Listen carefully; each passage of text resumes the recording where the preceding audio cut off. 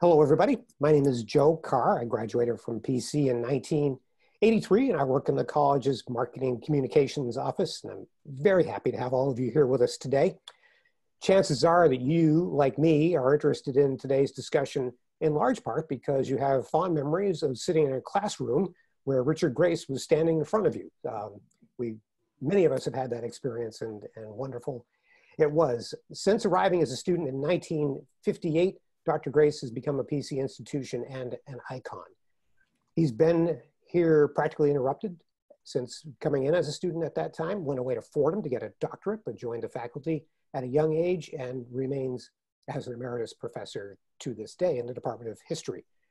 He's studied the parts of the college history that he did not personally experience, so no one is better qualified and no one is more enthusiastic about this subject. We're very fortunate to have him with us today to take us on this trip through a discussion of the history of the college we all love for the next hour or so. So, Richard, thank you so much for joining us today. We appreciate your time. I'm happy for the invitation. And all you have done to prepare. And we should acknowledge upfront the person who laid the groundwork for establishing the record of the history that we all rely on so much, and that is your friend, the late Donna McCaffrey.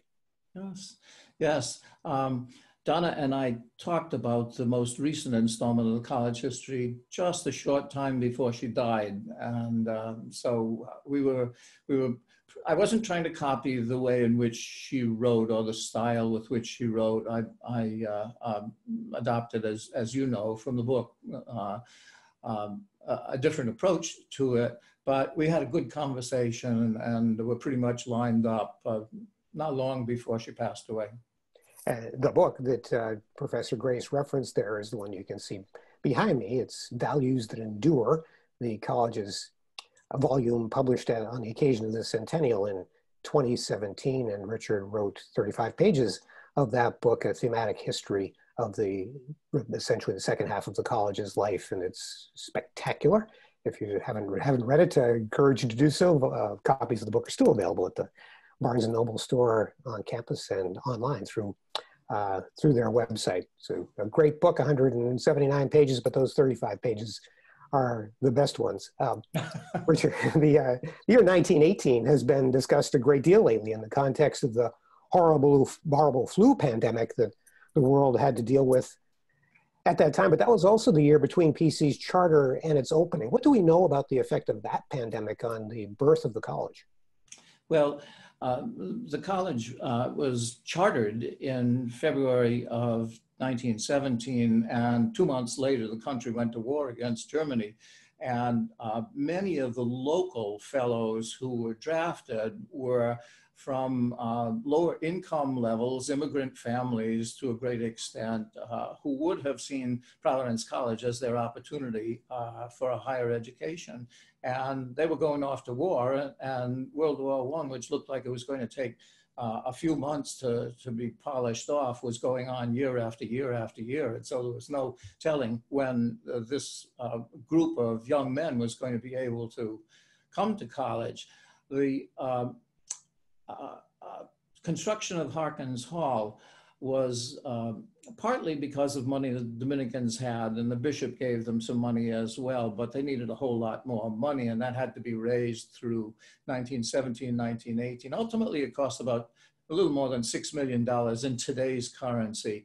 And it was dedicated in the spring of 1919, in May of 1919. And by that point in time, a lot of the young men had been demobilized and were, back eligible for attendance. Now, the question about the flu and the vulnerability of the college to effects of the flu was strongest in the fall of 1918. The flu actually had a considerable bearing on what was happening on the front lines in Europe, because a lot of Americans died from the flu. And the German army, which was making its last big effort, was really decimated by the flu in midsummer of 1918. So the war is over by November of 1918. The troops are coming home. Harkins is under construction. And the question is, how devastating is the flu going to be? And As far as the young men were concerned, it wasn't so terrible as they might have anticipated. And the big question was whether it was going to affect the buildings trades so that Harkins couldn't be completed in time. As it turned out, that didn't happen. Nearly 1,000 people died in Providence from the Spanish flu in the fall and winter of 1918-19. But the health issue was largely resolved by the spring of 1919, and the college got to open in September of 1919. This is a question of vulnerability of the college at certain points in time for health reasons or financial reasons or internal disputes or whatever. We can go into that as you like, but there's the story of 1918, 19. It's a theme for people who study history, isn't it? How peoples overcome very difficult times and emerge in some cases stronger. What does history tell us about people who are able to manage through times of terrible strife like this, like that was, I should say?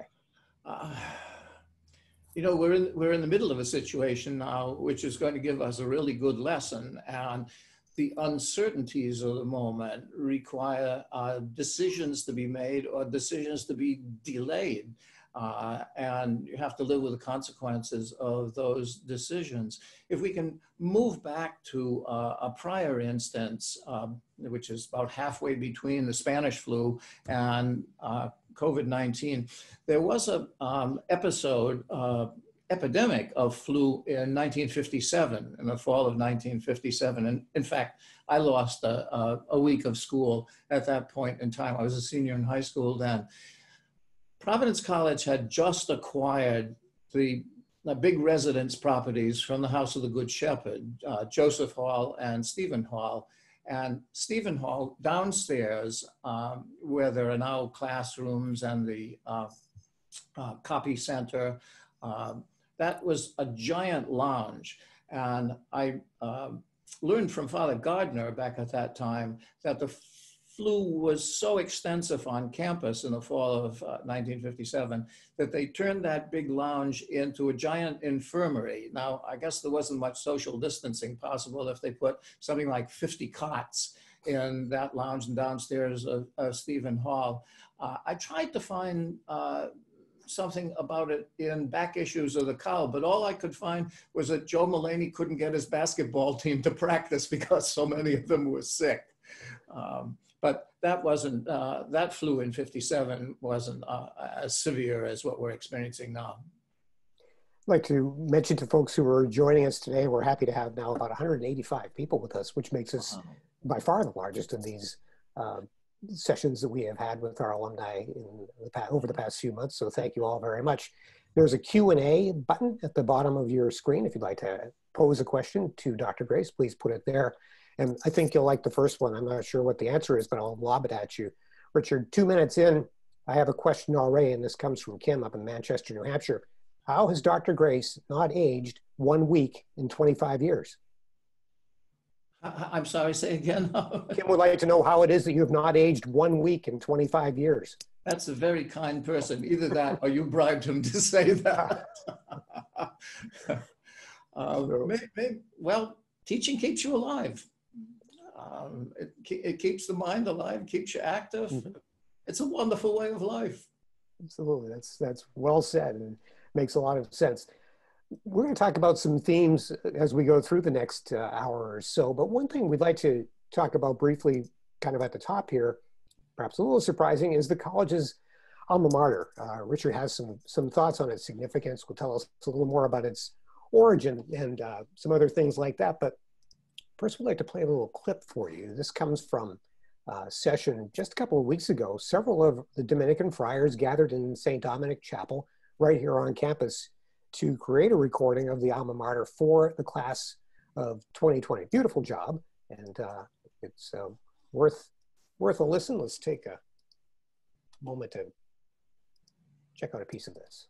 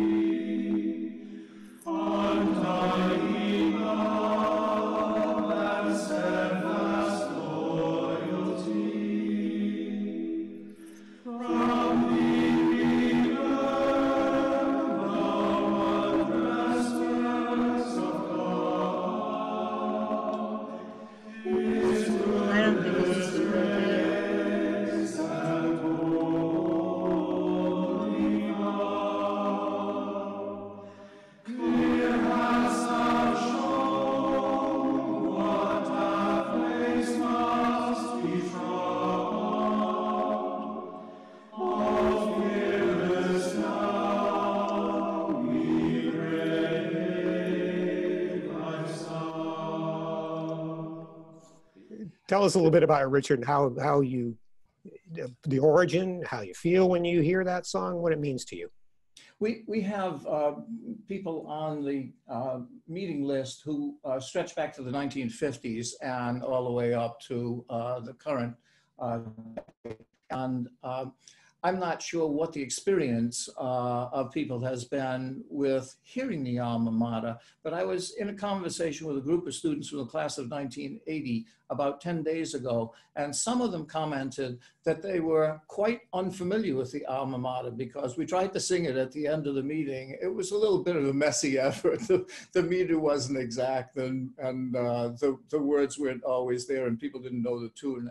And it prompted me to think that, you know, maybe we could do a better job of acquainting students while they're undergraduates with the alma mater, and then in later days, years beyond graduation, they might be able to join in singing the alma mater. I was talking with Brian Barber yesterday about Notre Dame's use of the alma mater. Those of you who watch Notre Dame's football games will know that at the end of every home game, the band and the football team and a lot of the fans will gather at one end of the field and sing the alma mater. And that sounds like such a good idea. But I can tell you a little bit about the history, but there are still some gaps in my knowledge of that. According to Paul O'Malley, the person responsible for the text of the alma mater is a priest who came from County Cork in Ireland. His name was John Archdeacon, a Dominican priest, and he was a member of the education department at PC. Looking online to see what I could find out, it seems as though the copyright was 1938. So it may have been that it was adopted earlier than that, but was put into print by 1938. The music comes from Jan Sibelius's tone poem, Finlandia. And it is a very gentle piece of music that comes in the middle of a gigantic piece honoring Sibelius's homeland of Finland. And so I think it was a nice piece to adopt. Other schools have adopted various tunes for their alma maters, but this is a really lovely one. I can remember, if you don't mind giving you a couple of examples beyond the beautiful rendition that the Dominicans did 10 days ago. A couple of other examples of the alma mater. Some of you who are watching were present for the centennial celebration on February 14th, 2017 at the State House. And with speeches by Governor Raimondo and Father Shanley and myself and some of the PC alums who were in the Rhode Island legislature, the crowd was really worked up, and toward the end of that session, the premier chorus at the college, I Cantori, sang the alma mater. And they did such a wonderful job of presenting it so gently. It was reverence. And that's one of the best occasions that I can think of. There's another example, and here I want to bring Donna McCaffrey back into the picture, although by this time she has died. Her funeral was on the west side of the Hudson at Blauvelt, but her burial was in Queens at Woodside, the cemetery in Woodside in Queens on Long Island. And so we had to, rush over the Triborough Bridge and get to the cemetery and get the casket set up over the grave. And then we waited and we waited and we waited because there was a nun coming to see the prayers at the gravesite, and she wasn't getting there, probably because she was driving sensibly and the van driver who had us was driving, I would say, kind of wildly. So we got there very early. Donna's sister came over to Paul O'Malley and Tom Grazabian and me and asked us if we could sing the alma mater. And we had to look at one another and say, do we all know all the words? And we figured that if one of us failed, the other two would pick him up and so on. So we sang the alma mater at Donna's grave, and it was a beautiful moment in that graveside ceremony. I think Donna would have been happy. It is beautiful, that's for sure. And I think we all feel those emotions every time that we hear it. That's testament to its enduring value and just the beauty of the whole thing. And by the way, I give a lot of credit, Richard, to anybody who can work the words "not air beguile" into a phrase or sentence, right? Rainey Fortin's favorite line from the alma mater.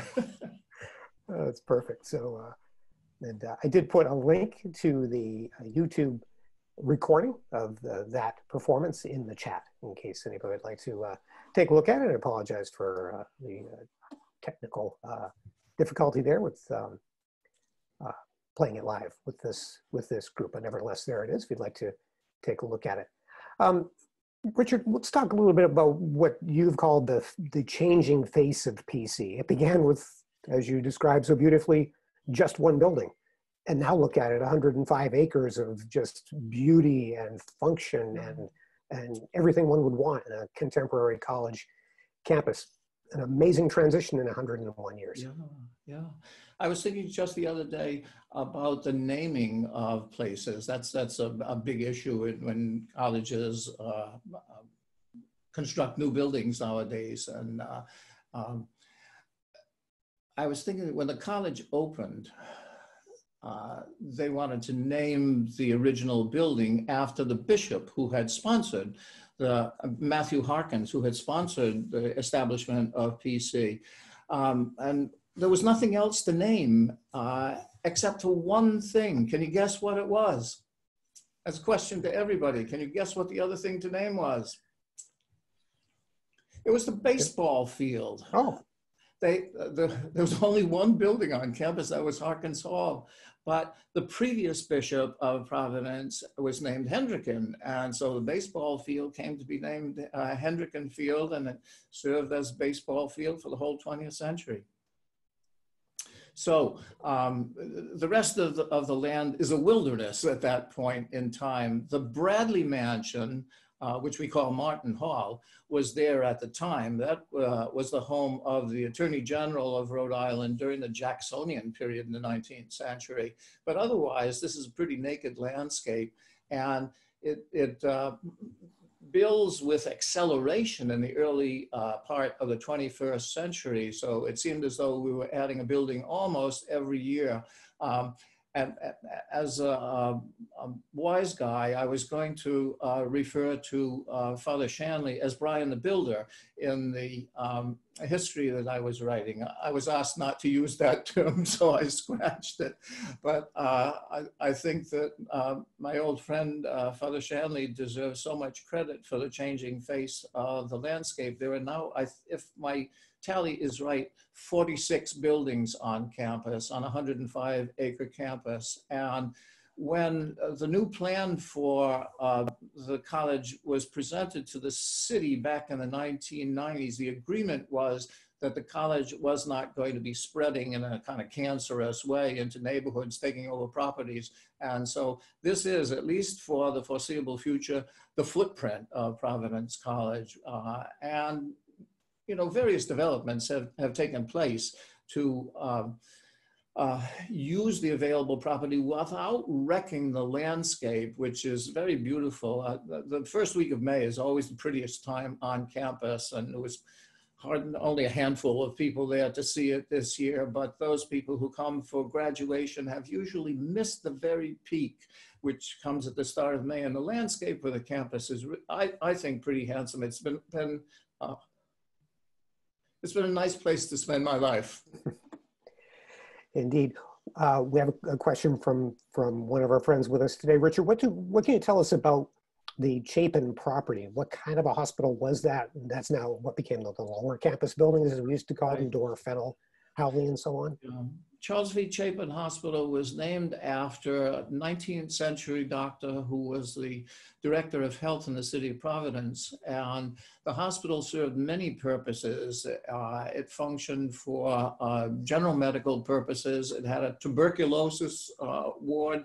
It had a ward for psychiatric purposes, and so it fulfilled lots of functions. The students who have taken a walk in past years, when Donna McCaffrey would give a tour of the campus and take people through the tunnels and so forth, will know that there was a morgue down there.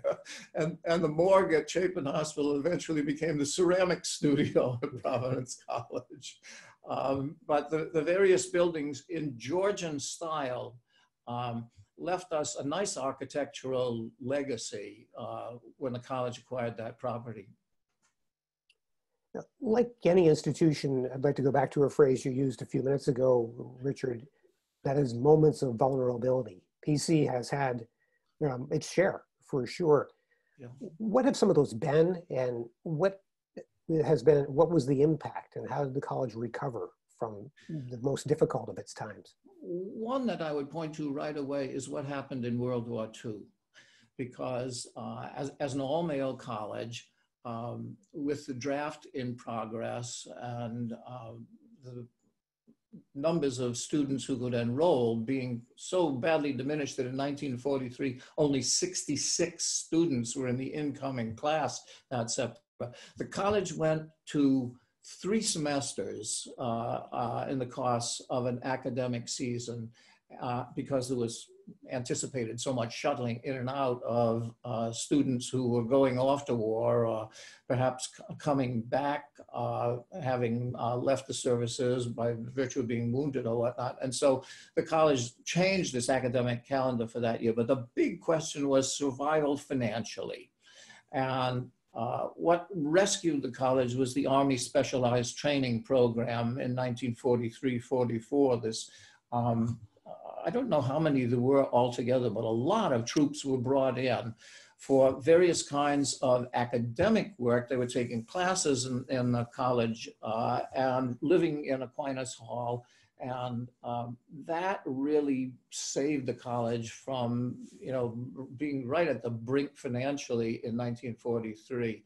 The program was ended in 1944 as I saw a picture years ago of all these servicemen marching from PC down to the train station.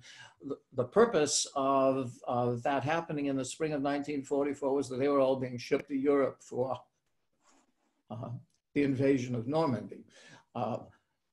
In that year of 1944, Congress passed the GI Bill of Rights. And that meant that when so many of those servicemen came back from Europe, they were able to enroll at Providence College with government tuition benefits. And that really injected a whole new kind of life in the college with so many young men, particularly local young men, who were given, I think it was 3 years, I'm not sure, I think it was 3 years of tuition benefits upon enrolling. The college continues to have a program for veterans. It's administered through the School of Continuing Education. PC is listed as a yellow ribbon school at the moment. And so even though the ROTC program isn't as large as it was back in the 1950s, there is a continuing ROTC program and this program for veterans benefits, which the college and the government contribute to. So that's a long-winded way of talking about what happened in World War II. Among the many World War II veterans who used the GI Bill to attend Providence College was somebody who ended up having tremendous impact, and that was Joe Shanley, right? Father Shanley's brother, class of 46.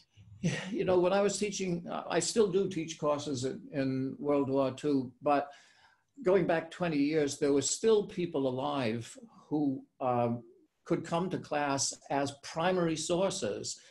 Larry Guzzi's wife was one. She was strafed by an American fighter plane when she and her father were on a road in South Germany. Joe Shanley was a radio man on a B-19 bomber.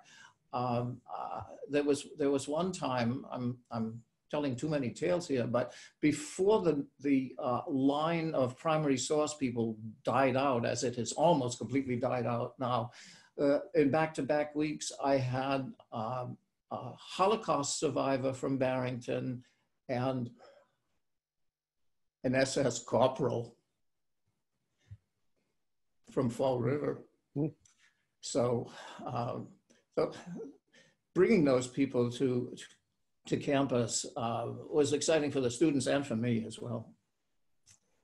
Let's take a little time to talk about some of the dramatic moments in the college's history. And we have actually a few questions, more than a couple, that relate to 50 years ago right now. So when the class of 1970 was about to graduate, Kent State happened.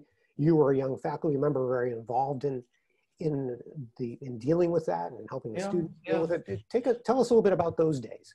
I wrote a few questions on my pad for quizzes that I like to give. One of them is kind of playful thing, but the other two are much more serious. And one involves the major developments. So for all of you out there, think for a moment, what would you think were the major turning points in the history of the college? And I know that from looking at the list of people attending, the comments suggest some things that are very personal for individuals and some things that are big issues for the college. So this is a big issue. What would you say were the major turning points? What was, after the founding of the college, the single most important turning point in the history of the college? We had a quick answer, Richard. I'll throw it at you. And here it is again, the admission of women and co-education. So you're going to have to give out high grades today. Absolutely. The admission of women changed the college in so many ways. You know, it occurred in 1971 when young men from PC were still being inducted into the Army so that they went virtually from graduation to the jungle. And so there was a kind of heavy atmosphere on campus in those years, partly because of the worry that the guys were going to get their degrees and then they were going to go off to get shot up in Vietnam.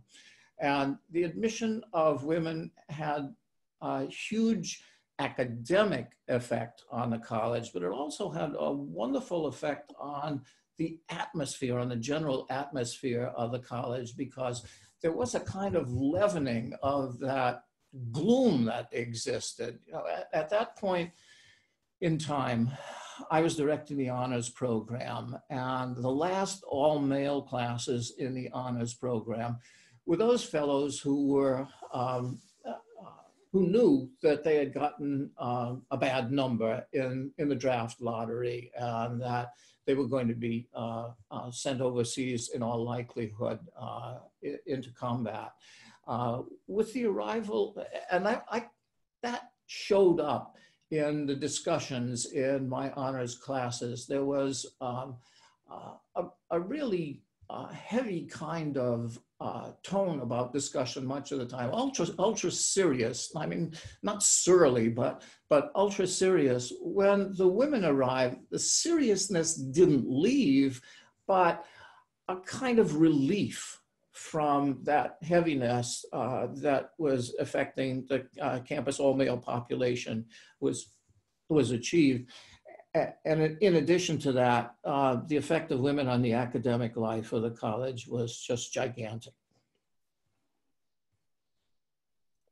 Another couple of other of our audience pointing out, of course, the Aquinas Fire, 1977. Obviously a very dramatic moment in the college's history, and another one where you were very involved with the students in helping them get through that. Well, that was going to be one of my other questions, what the most dramatic moment would be in anybody's experience over the years. I suspect that some people would cite a very personal moment, but in terms of the life of the college, I asked this question of the honors alumni of 1980 when we were talking a few weeks ago, and they responded instantly as a chorus that the fire was the most dramatic thing. And the second thing they mentioned was the blizzard, which came only 3 months after the fire. But you know, the fire was a defining moment in the experience of the college for people who let's say, graduated in the 60s or the 50s who are participating today, or people who graduated in the 90s or beyond. It's a part of the college history for people who were alive at that moment, like Father Shanley, who would have been a sophomore at that time. It left a lasting mark on their lives. You know, it was at that point in time that the word family became so much more common in conversations about the people of PC. Father Peterson regularly used the word family, and it became common thereafter to talk about the people of PC as a family. I remember that morning of the fire going to my office, which was downstairs in Stephen Hall, and various faculty members drifted in. And ultimately there were about a dozen of us there, and you know, people kept asking, as did students and other people who were PC supporters, why did God let this happen? And nobody had an answer. Let's talk about some happier moments. Okay. How about some sports championships, for example? Okay. You can start with the NIT in the 60s and run through hockey in 5 years ago. I went to every NIT game I could go to in the 1960s. And I was thinking this morning about, you know, how we react to sports. I don't think, personally, I'm speaking personally now, that it's necessary for a team that I cheer for to win the ultimate championship game in order for that team to be considered an exciting team to watch. You know, I can go to Fenway Park and I'm happy if the Red Sox win the afternoon or evening game that I see there. And in a sense, it doesn't matter if they get to the World Series, because I've seen good baseball. Well, I was thinking just this morning about those NIT years, and I wonder if some of you will remember this play that I'm about to describe to you. It was, I believe, a game against St. Louis in the 1960 NIT. And PC, I was sitting behind one of the baskets, and PC got a rebound. The ball was handed over to Johnny Egan, who used to tear at breakneck speed down the court. He started at breakneck speed down the court toward the other basket, spotted Lenny Wilkins about 50 feet ahead of him, and lofted a pass behind his back and over his head halfway down the court. And Wilkins got it and scored. And it's the best basketball play I've ever seen. Those were exciting years at the NIT. And what I suppose one of the most famous pictures of PC sports is a picture of Vinnie Ernst standing at the foul line in a Holy Cross game in 1961. And I was sitting over to his left in the stands, and I could see the people up in the first balcony shaking the supports for the basket. And so Ernst missed the foul shot. And the referees didn't intervene to give him another, but he was involved in every scoring play from through the overtime, and PC won the game. It's a great shot, which is prominently displayed on the wall in Harkins Hall, just outside the president's office. Yeah. So yes. Walking on the second floor can see that one for sure. And by the way, I know you were very pleased and proud just 5 years ago when Nate Lehman's hockey team won the NCAA championship too. That was a great moment for Friar sports. Oh, it was. You know, I remember the first time PC was in the NCAA hockey final. It was in 1985, and it was against RPI. And I was living in England at the time. I was on sabbatical in Cambridge, and I was at the, there it is, that's 2015. Yeah, that's the guys. Was such an exciting moment. Let's describe what happened here for those of you who weren't watching or never got a chance to understand what happened. PC was trailing by a score of 3-2 with about 9 or 10 minutes left in the game, and one of the PC players was was trying to get to the bench for a line change. And so he lofted a soft shot toward the BU net just to buy some time for the line change. Well, the goalie caught it, the BU goalie caught it, but dropped it. And it fell between his feet and trickled across the goal line. So the score was tied. And a couple of minutes after that, another PC player lined the shot over that same goalie's shoulder, and the score was 4-3 in PC's favor. And the team was able to withstand a blistering attack by BU with an extra skater in the last minutes. And the result was the victory that you just saw in that picture. Brandon Tanev scored that game-winning goal. Now an excellent National Hockey League player, so he's done great things. And let's not forget, by the way, the great success in women's sports and 2 NCAA championships in women's cross country under the great head coach Ray Tracy. Yeah, the first 2 NCAA team championships that PC enjoyed was for women's cross country, and they were for runners from all over the world. And I should also mention that while we're talking about hockey, at the beginning of the 20th century, the women's hockey team was the dominant hockey team, collegiate hockey team in the East. They won the last ECAC tournament they were in, and then for the next 3 years, they won the Hockey East championships. And so women's hockey really had a tremendous stretch early in the 21st century. I'd like to go back to your questions, Richard, and just putting a couple together. I don't think we can answer them exactly as they're posed because they're about policies relative to naming buildings. But can you tell us a little bit about some things you've observed about how the college has decided on the names of buildings? Who will be honored by having buildings named after them? Yeah. Sometimes it's as a result of donors making, like the Ryans with a business building, or the Ruanes with the Ruane Academic Center and the Friar Development Center. In other instances, buildings have been named, well, the names have been inherited, let's say, when the Good Shepherd property was acquired, and names have been after Dominican saints like Raymond Hall or Aquinas Hall, or Harkins Hall after the Bishop of Providence at the time that the college was established. So the names, come from all over the place. Donors, saints donors. Former presidents. Former presidents, yeah. I was on the corporation at the time when the field house was being built, and Father Peterson was president at the time, and Bishop Gelano, as chairing the meeting temporarily, asked Father Peterson if he could leave the room for the moment. And he suggested to the corporation that they name the field house after Father Peterson. So when he came back into the room, he found out that he was going to have a building named after him.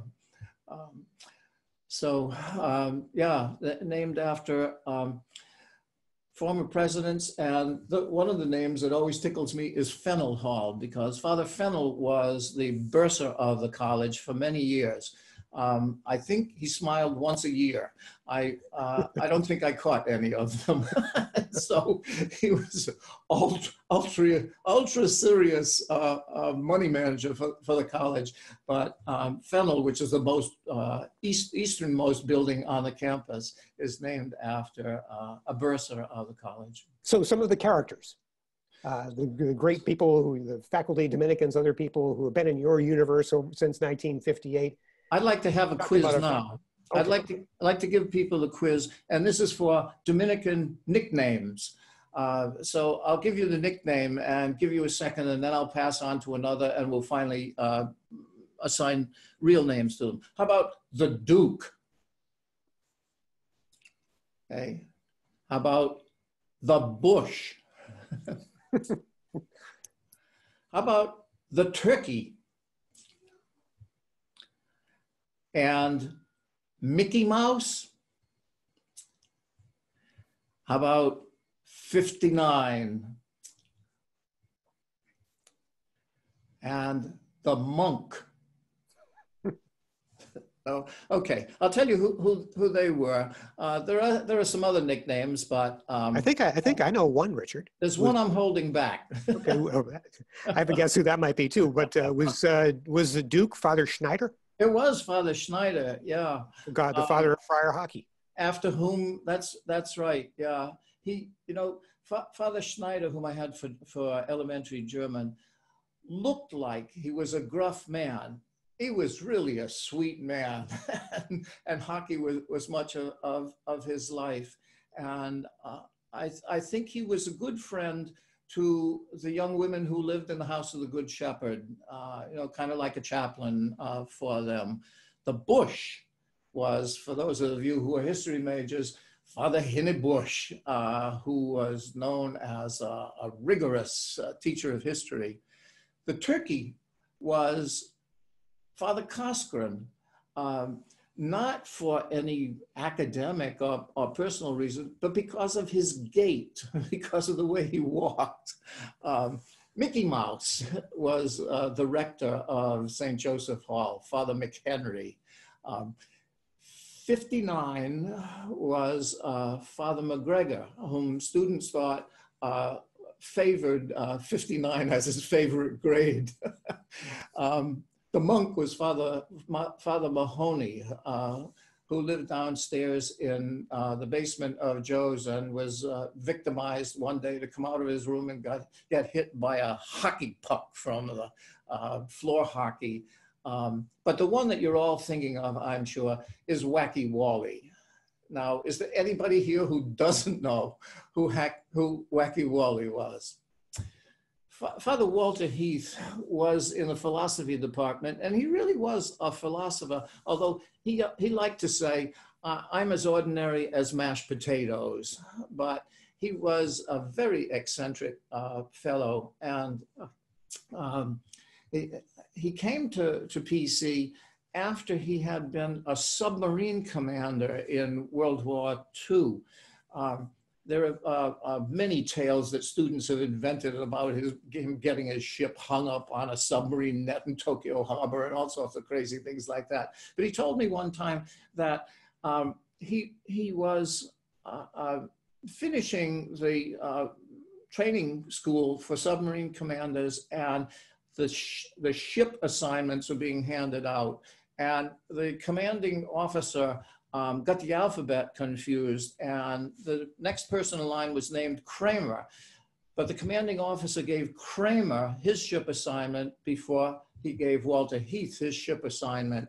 And Walter Heath told me that is why Kramer is at the bottom of the Pacific. And I'm here talking to you. He also told me that when he got home from the war, he lived in Boston, a greater Boston, and he got home, and his mother was so happy to have him home, and he told her that he was going to go out to buy some civilian clothes the next day, and she said, "What are you going to use for money?" He said, "Well, I've been sending you my pay all the while I've been in the Navy." She said, "Oh, I don't have that. I gave that to the missions." He drew big numbers of students to the masses that he said on the weekend in the old Aquinas Chapel. I remember being there for a 7 o'clock mass, which was jammed because the students knew that the homily was going to be something unusual. And I remember him talking about eternity and saying to the students, now think about what it would be like to be all alone with your soul.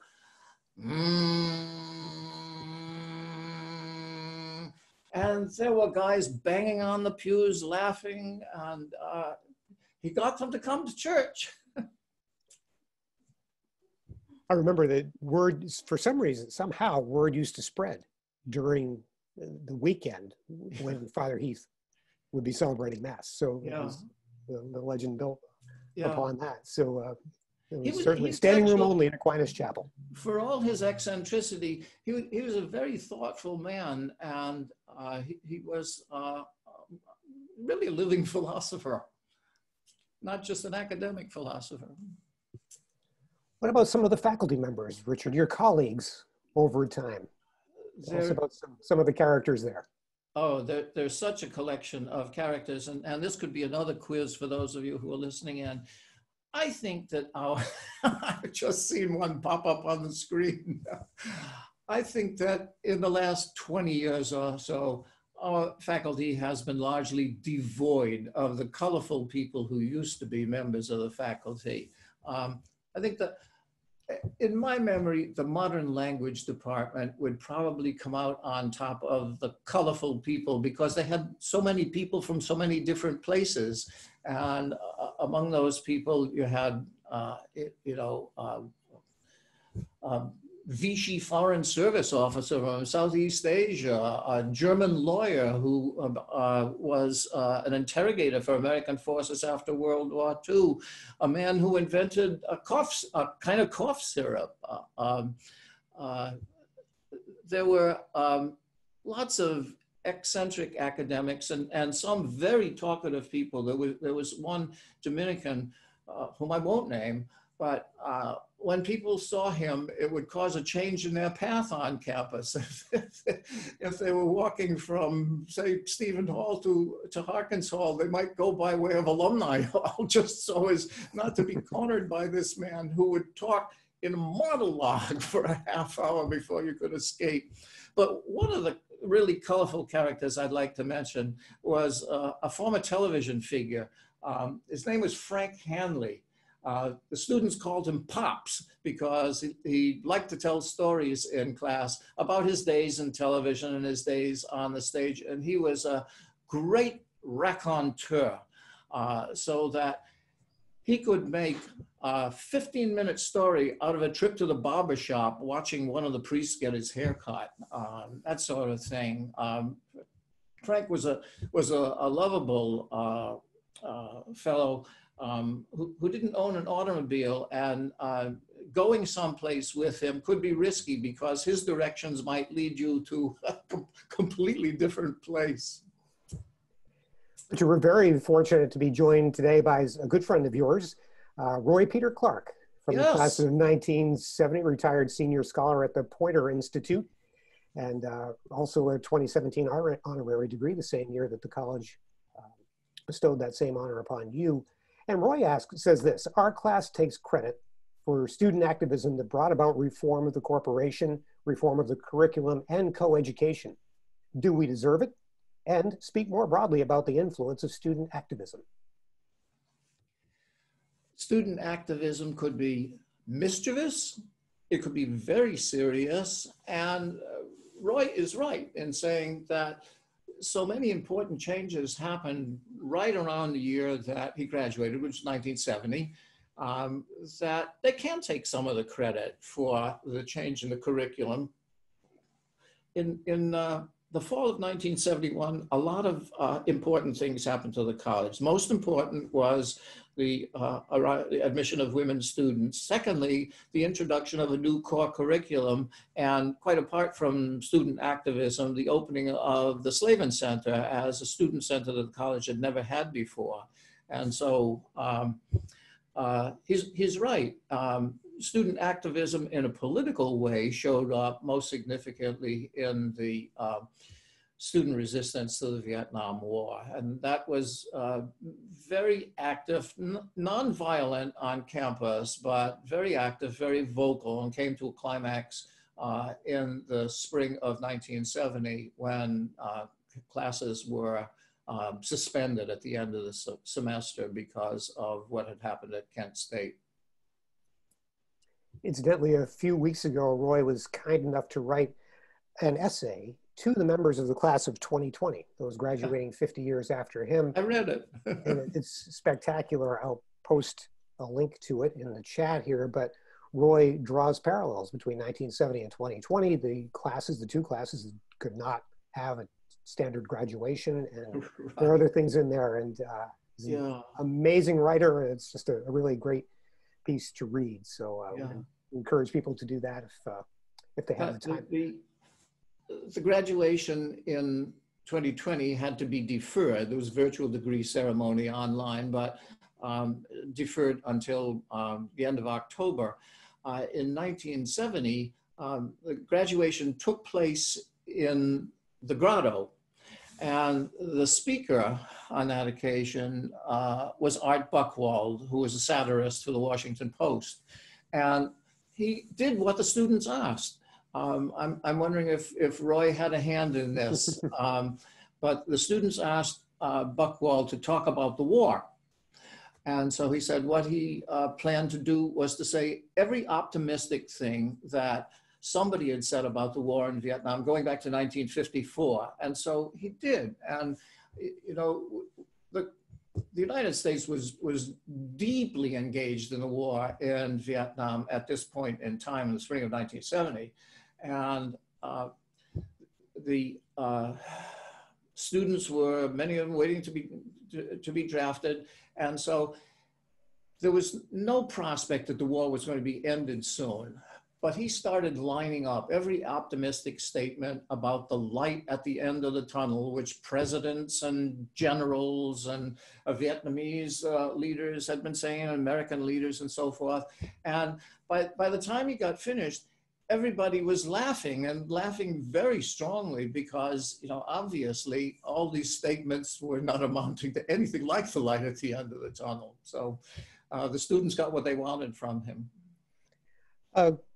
Question, Richard, several versions of this, but I'll use this rather general characterization of it. Can you share some thoughts, reflections on the Catholic character of the college as it is now and as it has been?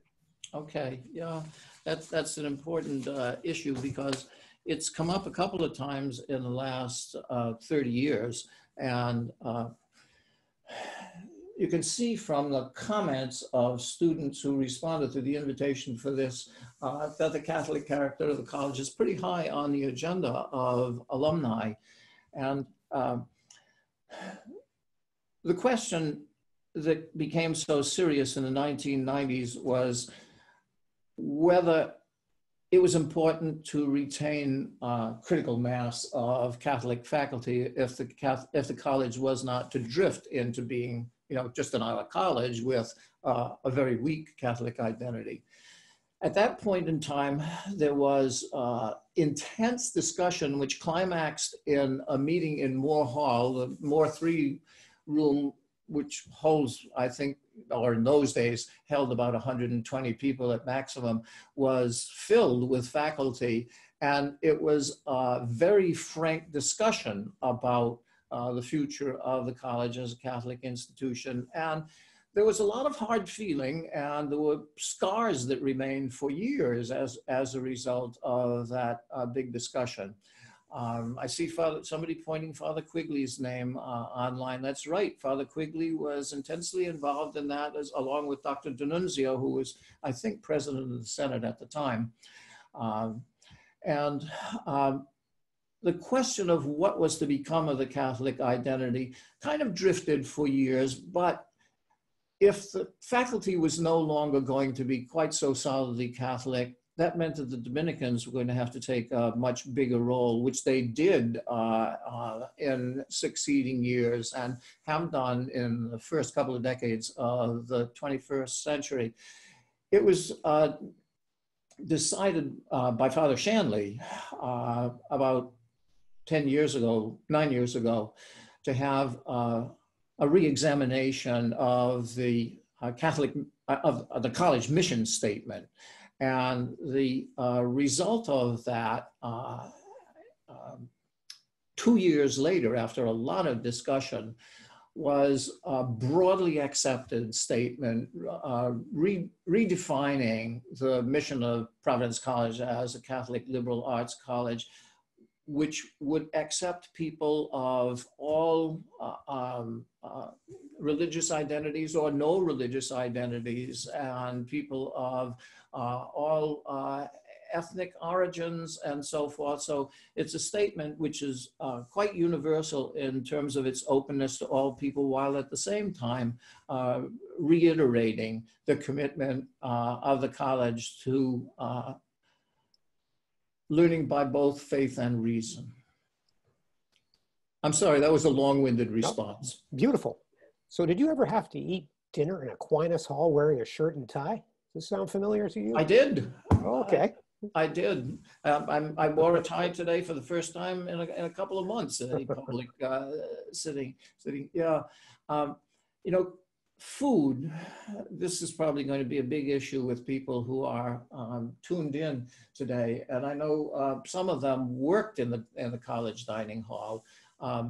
Food is a favorite subject for students to complain about. The students have various options in college dining nowadays, which we didn't have when I was a student. We had hockey pucks on on Saturdays, I guess it was, and Roadrunner, which was a scrawny kind of chicken on Sundays, and something that the students called maggots and worms, which I think would be politely called American chop suey, and other things which were given names that were obscene. And on Friday, we had a kind of fish that the students called sewer trout. The diet nowadays is so much better, but students still love to complain about it. Creative names, if nothing else. I mean, high marks for all of that, right? Yeah. So that's good. By the way, to go back just to something a couple of minutes ago, Roy, Peter Clark mentioned something else in the chat window here. He met Art Buchwald years later after the 1970 commencement speech, and Mr. Buchwald cited that speech as one of the remarkable experiences of his life. So made an impression on him too, which is great. How has the, question from Katie, how has the Civ program evolved and changed over the years, both the honors program and regular DWC? Okay, sure. A change in the core curriculum occurred in 2010. And the biggest arguing point in years of discussion about changing the core curriculum was Western civilization.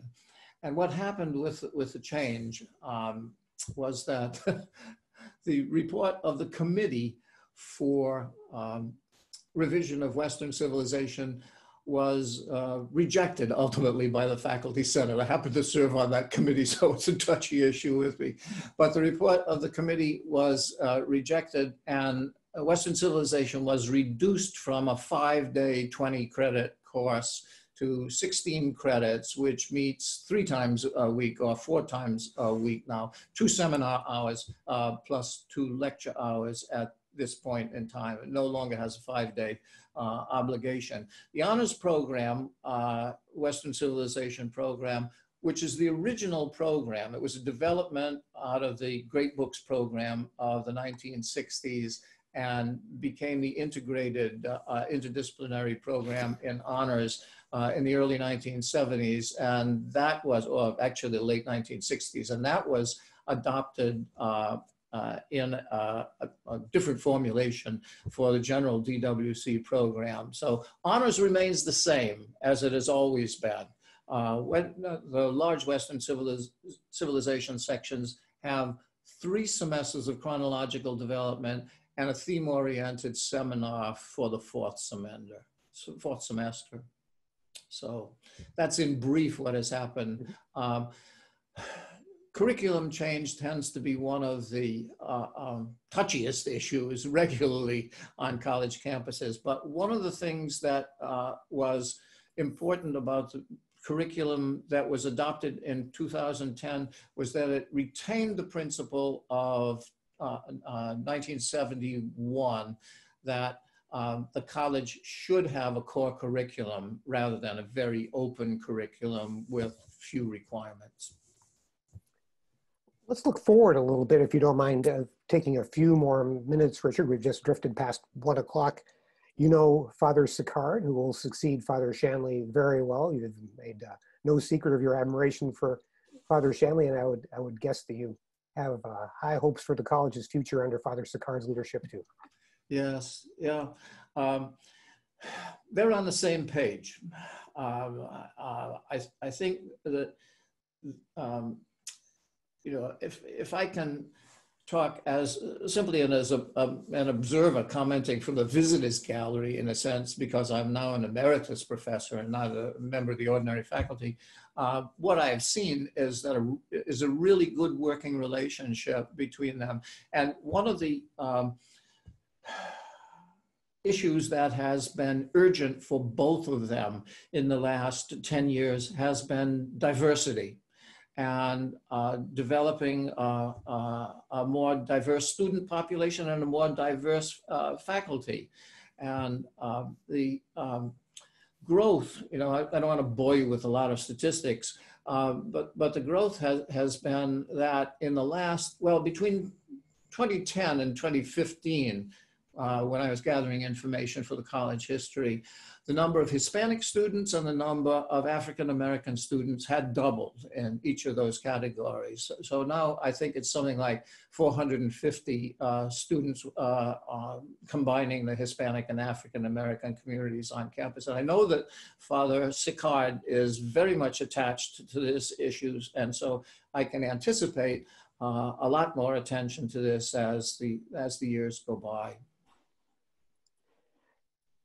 In a more general sense, what are your hopes and dreams for the future of the college you love so much? What do you see in front of, after, of course, getting through this very difficult period we're in right now?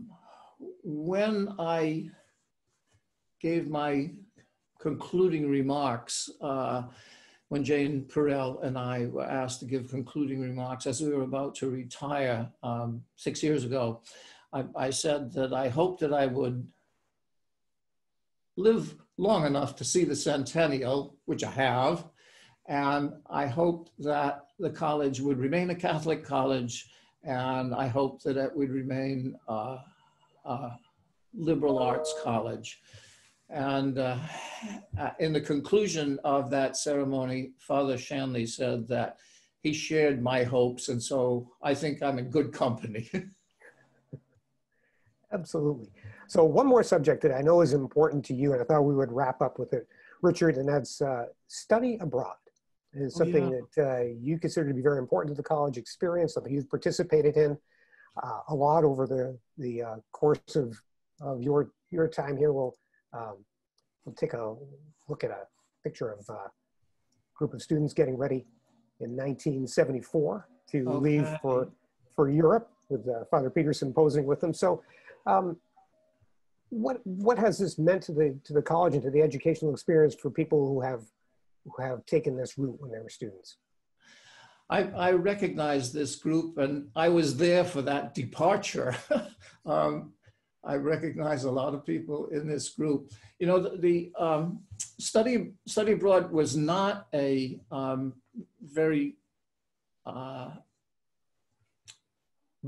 broad phenomenon in the 1960s when I was at Providence College. There was one student, John Williams, who went to Fribourg when I was an undergraduate. He was the only one in my 4 years at the college who went overseas to study. But subsequently, that grew. It grew particularly in the 1970s. And so that was a big class departing in, that was a class of 75. So they were leaving, I think, in the fall of 73, perhaps.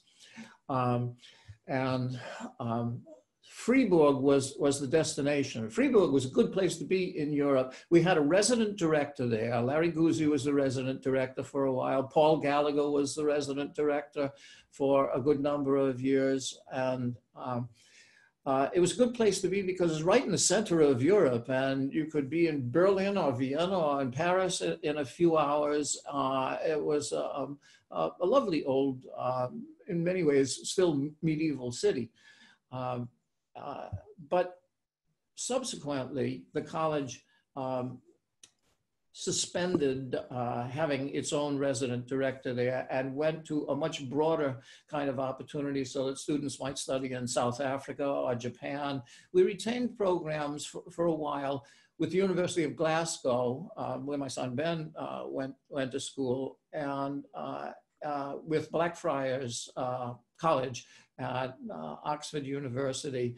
And we also had a summer study program in Pietrasanta, Italy, which was the town where Michelangelo lived when he quarried his marble at Monte Altissimo. And that was my experience for 3 summers in the 70s with the study abroad program, being in Pietrasanta, which is only 5 kilometers off the Mediterranean, and has some remnants of the old city wall dating back to Michelangelo's time. One last thing, though, about study abroad. There were a couple of problems in a study abroad program that persisted for quite a long time until the college finally faced up to them and made some changes, which Father Shanley supported, I think because he had the experience of going to Freiburg himself as an undergraduate.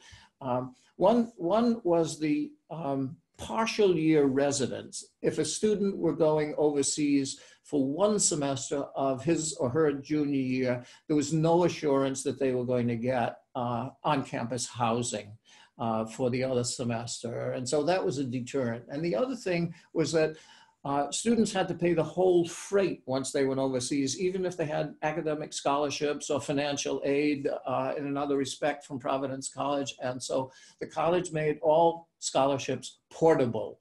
And these two things, making the scholarships portable and making arrangements for students to live on campus for 1 semester if they were going overseas for the other semester, those made it possible for a lot more students to go overseas. Nowadays, we do have a program in Rome which was established by the theology department, and there is a resident director there for that program. And the college is just about to start a program in London, which would be connected to the Western Civ requirement in the core curriculum. So that's in the offing, I think, to begin next year. Yes, indeed. That sounds like a wonderful program, and students are very interested in it. So very excited. I would be. I bet. I bet. Well, we can't thank you enough for your time today, Richard. This has been wonderful. We're so fortunate to have you in our community and to have you there to help us understand the college's origins and its impact, and really to provide the insights that we need to fully appreciate what the institution is all about. So thank you so much. We hope you and Mrs. Grace have a wonderful summer. If I could just say one more thing, Joe, it is that there are so many other names of people who were colleagues that students will remember that I wish I could have recited. People like Fabe Cunningham and Paul Philibert and Gus Cody and Dr. Edmund Gora, Rodney Della Santa, and Paul Thompson and Rainey Fort. And we've had such a wonderful faculty experience, and I have to mention Pat McKay at the end because he had such an influence as academic vice president. So here's a toast to them all. Can you identify this person for us? That's Rodney Della Santa, who succeeded me as director of the honors program, and he did a wonderful job at that. Appears to be in the library, and that's in the library. Right. That's right. Yeah. Very good. You're a good friend, I know, and I had that picture waiting for you to say his name. So that is very good. So once again, thank you so much, Richard. We appreciate it, and thanks to all of you for joining us. It's been a nice afternoon, and we appreciate your interest. And go Friars. Go Friars.